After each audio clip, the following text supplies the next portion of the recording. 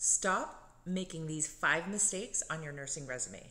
Number 1, using a generic resume. Avoid using a cookie cutter approach to applying for jobs.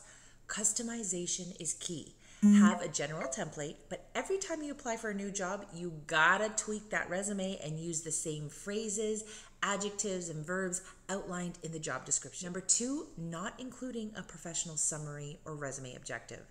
Listen, employers aren't reading every single line of your resume. So add a summary at the very top of your resume, and tell them who you are, what skills and competencies you bring to the table, and what you would like to achieve.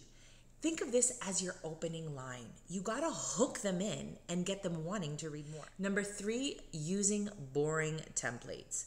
First impressions make a difference. So take that time to make sure that first page of your resume stands out. Don't go crazy with colors and images, but definitely add some professional pop and flair to make your resume unique. I've got a few templates that could help you out. Number 4 is saying references available upon request. Get rid of this stat. It just takes up space and it's already implied. If an employer is interested in you, obviously the next logical step is to proceed with interviews and references. Number 5 is leaving white space. Listen, real estate space on your resume needs to be used properly.